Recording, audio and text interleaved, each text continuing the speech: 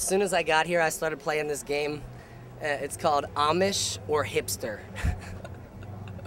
As soon as I got to Austin, I was like, holy shit, there's fucking Amish people everywhere, man. Like, I didn't know Amish people dug South by so much. Like, I haven't seen them the last couple years. And then I was like, oh shit.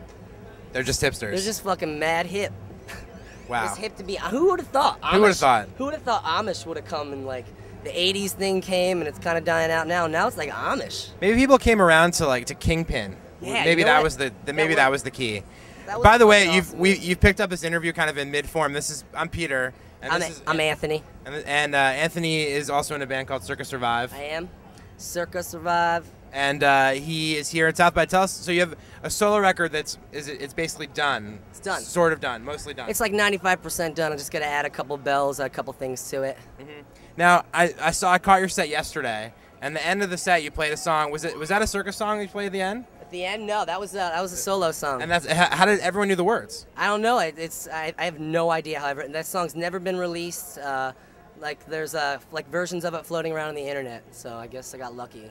How does that make you feel when you play a song that hasn't been released, that's on a record that hasn't come out yet, and like 20 people get up on stage and start singing with you? Extremely grateful. Yeah, like overwhelmingly grateful. Yeah.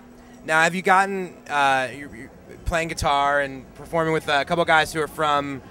They're calling themselves Castles right now, but they might change their name. They used to be in a band called Days Away. It's the drummer and the singer from Days Away and the guitar player from this band from Philly called Unlikely Cowboy. His name's Dan, and they have their own band that they've been playing like shows for the last like year, I guess. And when I was doing this shit, we started jamming together, and it was like they were on the shows I did over the holidays, and it was just like we should just do this together all the time. Mm-hmm. Sort of like a Bob Dylan and the band thing, except for I'm not Bob Dylan. They're not the band. But especially because I am not Bob Dylan. You got a ways to go. But no offense. But long ways. Now, as Colin from your band was on the side stage yesterday, keeping Yeah. you company, how's the rest of the band, taking the solo project or this? What's their take on it? Well, it's not really like a solo thing. Like everything I do, I'm doing for Circa. Like I'm only really doing this because we have time off. You know what I mean? Like Colin was at all these shows and he was singing along. Like everybody in the band is so supportive, like of each other. Whatever each other wants to do, we support each other. To be happy. And this is by no means me like distancing myself from Circa at all. Like this is just like me getting my folk kicks out. Right. Very cool. Now, when you work on the solo stuff, what are some of the main influences, like the records that or artists that you love that have influenced what you're doing on the solo side? Paul Simon, Simon and Garfunkel, just incredible.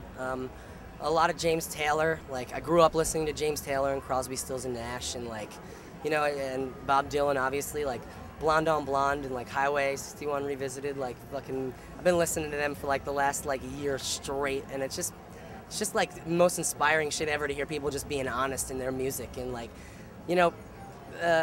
any performer that can go up and just play wherever they are, it's inspiring to me.